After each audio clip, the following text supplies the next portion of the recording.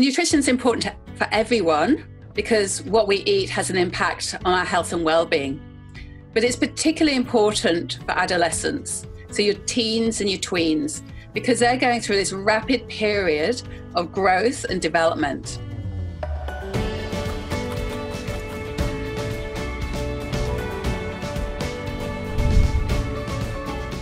So what they eat as teenagers will actually impact their current physical and mental health, but also that in the future.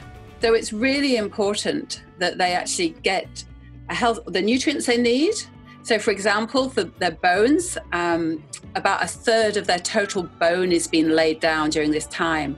And so if they have a calcium-rich diet, that can help protect their future bone health. But it's more than just nutrients. It's actually about the whole dietary pattern. And it's important that young people consume a diet and dietary pattern that actually sets them up to have a lower risk of developing some of the diseases that are very common in adulthood. So a reduced risk of things like type 2 diabetes, heart disease, a reduced risk of being overweight or obese, and a reduced risk of high blood pressure. Well, there's a lot of information out there about diet. And it's important that the information that you consult is based on the best scientific evidence. So I'd recommend you look up the Australian Dietary Guidelines and the Australian Guide to Healthy Eating. They were developed by the National Health and Medical Research Council, and they're the best available evidence about a diet for health. So if you look at the Australian Guide to Healthy Eating, you'll see there's a large circle. These are the foods that you need to base your meals around. These are the healthy, nutritious food groups. So there's 5 healthy, nutritious food groups. The second principle is to reduce the amounts of foods on the bottom right-hand corner that you're consuming. These are the unhealthy foods, the foods that are not part of a healthy diet. So we need to ask what a serve is. Well, here you can see examples of a serve of each of the different healthy food groups. This graph shows the recommended number of serves of the different food groups for boys in light green and girls in the brighter green. So most Australian teenagers actually eat a diet that's very different to these recommendations. This graph shows you how different the average teenager eats compared with the recommendations. You can see on the left-hand side that their intake of all of the 5 healthy food groups is much lower than is recommended. And then you can see on the right-hand side that their intake of the unhealthy foods is far higher than the maximum recommended.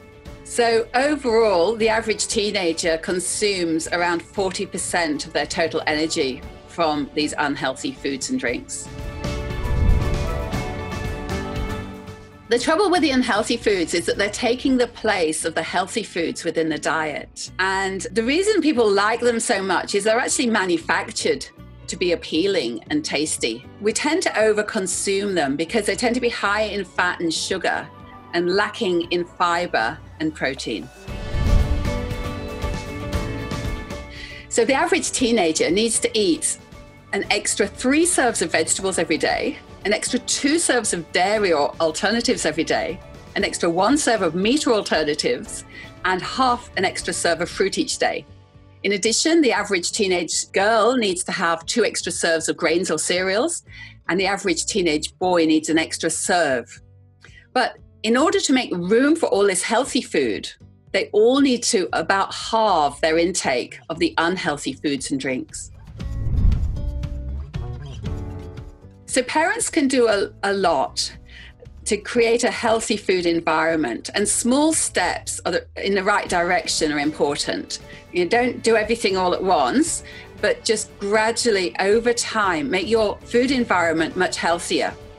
So reduce the amount of cakes and biscuits and soft drink and chips of all the unhealthy foods. Just cut those out of the shopping basket very slowly, and instead start cooking a wide variety of vegetables and salads at main meal times. Fill up the fruit bowls, load the fridge with milk, yogurt and cheese, and start serving a wider variety of vegetables and salads at meal times. buy whole grain bread rather than white. And be a really great role model yourself. Eat more vegetables or salad at dinner. And have a nutritious, calcium-rich, fiber-rich breakfast every morning. And the last thing I'd say was actually encourage teens to cook. If they're involved in preparing the vegetables or making the salad or even making the main meal, they're more likely to eat it. Well, we know that teenagers are often hungry, and there's some really great snacks that they can have from home. So how about some homemade vegetable soup, some eggs on whole grain toast? How about some baked beans and grated cheese on top? Or they can make some homemade smoothies. Simply throw some milk, yogurt and fruit into a blender. Something as basic as Weet Bix and milk. They're really healthy snacks for teenagers.